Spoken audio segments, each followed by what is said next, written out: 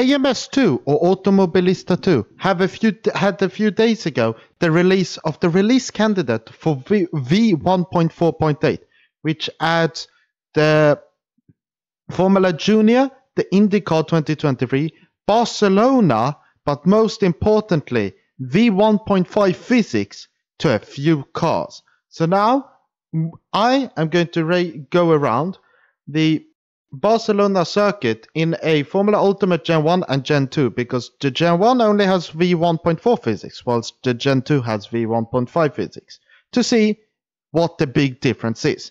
So let's get into Automobilista 2 and drive around Barcelona. Okay, so now we are in the car. Let's start the engine and let me go out.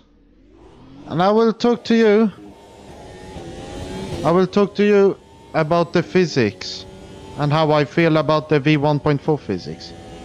So, in my opinion, the V1.4 physics are quite alright, but the obvious main issue with them has been the sliding. So if you listen to the tires, wait through here.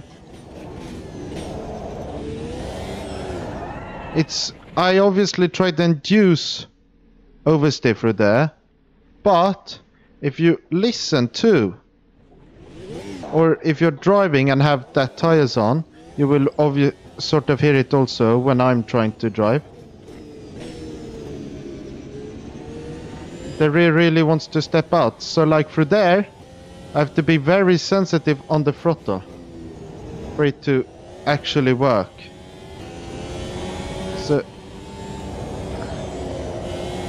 So you have to be really cautious when driving, because sliding is a very prone thing. And the thing with sliding also with the older cars is that apparently it was how you had to drive them to go quickly.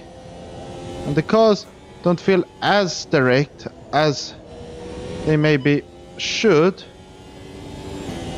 So what I mean is that when driving in, it doesn't fully feel like the car is with you.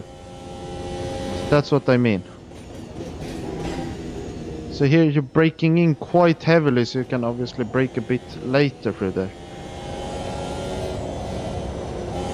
And then I'm just telling you I'm running on default setups.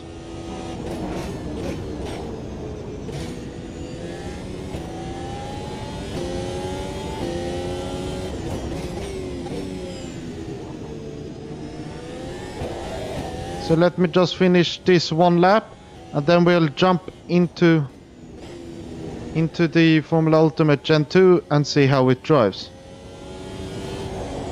But what I'm just telling you here, they feel quite planted. They don't feel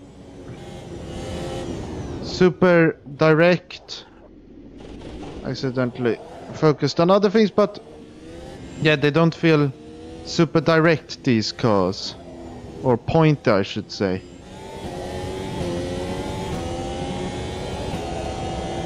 So you can really push the car through there. So I'm having an issue with my DRS button, but I think it's time to get into the Formula Ultimate Gen 2. So now we're in the Formula Ultimate V2.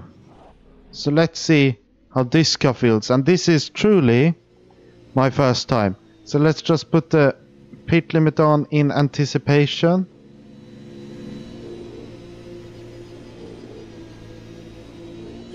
So let's feel. Okay, so going on the throttle there, I could just push it. Oh my god. Because this car feels very direct and has a very loose rear. I think it could be due to the low ride height, it seems. But I think for the current RC build which I'm driving on, I think that's one of the main reported issues, is the bounciness of the cars. But the rear doesn't step out as much. But it feels... the car feels good. Yeah, it's drives where you want it to go. Yeah, it's really pointy, this car. Oh, I didn't brake so much. And another issue they have found was the brake bias in the basic setup being quite a bit low. Or towards the rear. But the car feels very pointy. And you could hear the car, what's it called, bottoming out. So this car feels really direct. And it doesn't feel so stable in the rear. You could probably see in the traces how I couldn't go full throttle through turn 1, turn 2 and especially turn 3 due to the rear just sliding. So what I'm saying now with this car is that it feels quite a bit like how the Formula USA, the kart cars felt around the ovals. Felt like the rear really wanting to step out. But you could see through there, it's really good. I really like this car now. But the rear is prone to... Oh! You see through there at slow speed, it's really good. But then when you get up to higher speeds, you can see it drifts. It's like the slip angle. Some issue with the slip angle, it feels like. Because the rear just likes to step out a ton. But it's fully controllable, so that's a bit odd.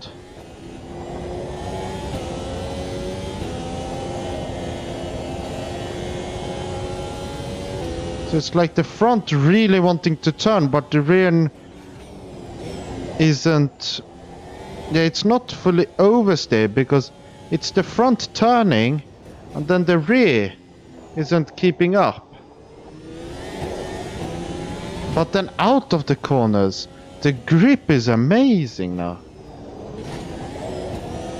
I can just stamp on the brakes and it turns.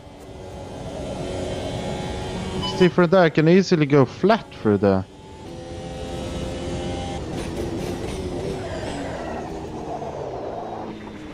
Well, that probably shows the physics for this car, that this basic setup is a bit too pointy, you can say, through... Yeah, a bit too pointy with the aerodynamics, because at low speed, it's mechanical grip. Medium and high speed, the quicker you go, the more aerodynamics is within the setup, so the more front wing, rear wing, rake and diffuser and all of that. So that's the main issue with, I would say, the basic setup currently as of this build. But maybe we should go and have a go in a car which was designed with this physics in mind. And what I'm talking about is the Formula USA 2023. Let's start this 2.2 liter V8 engine.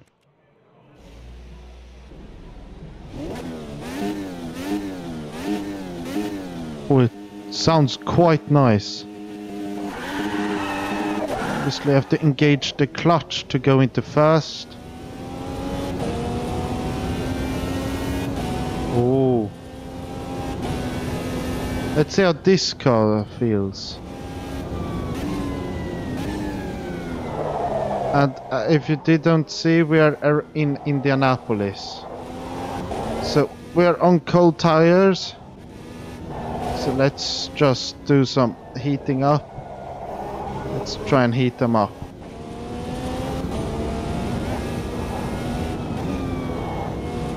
But at the start it feels very direct. And they feel quite good, the car. And oh, it had quite a lot of braking performance too. And obviously this car doesn't have power steering, since the actual IndyCar doesn't have power steering in real life, and this is sort of based upon it, because they made the one based upon the actual model of the car, and that got an NDA. No, not an NDA. It got Penske, I think it was, or Motorsport Games said it's too close and they don't have the license, so it shouldn't be allowed. So now they have this. So let's see how it performs. And I brake too late.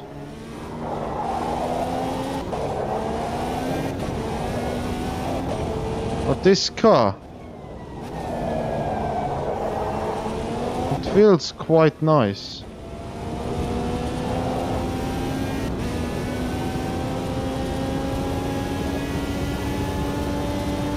It's really shaky.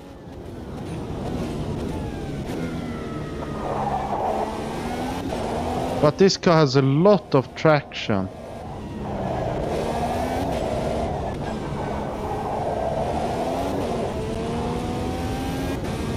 It feels really nice, this car, actually.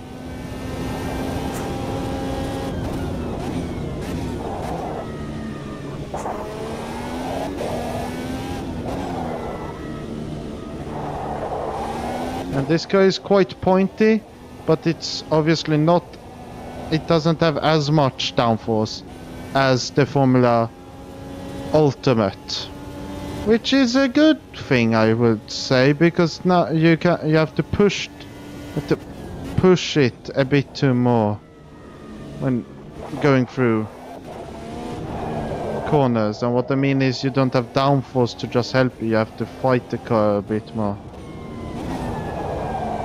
So just drive through here.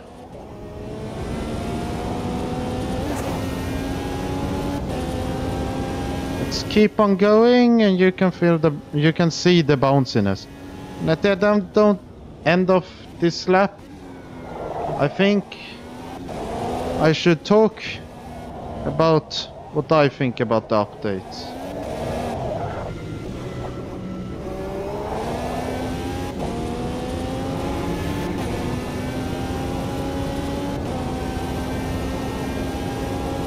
But it sounds quite nice. You can it has a bit of slip angle, but it doesn't slide so lot, and it has quite a lot of traction.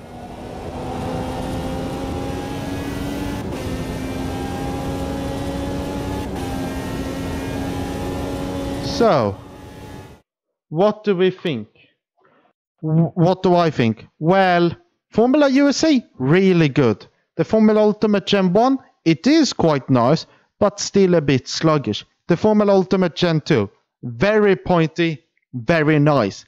Except the oversteer in the mainly turn 3 and, yeah, turn 1 to 2 a little bit, but mainly turn 3. And then you have, what more is there? Yeah, and maybe through, what is it? Not turns, is it turn 6? But the mediums long right-hander, quite tight, which leads onto the first straight. So that's what I think. But what do you think? Comment down below. And once you're done there, please hit the subscribe button and also hit the like button. And also the bell icon to know when my videos are released. My next video will be on, let's see. It will maybe be on a few cars in the sim, or we'll have to see. Maybe another game gets an update, or something else happens. We'll see. But until then, I've been Racing Legend, you've been my amazing viewers. Thank you for watching. Good. Bye!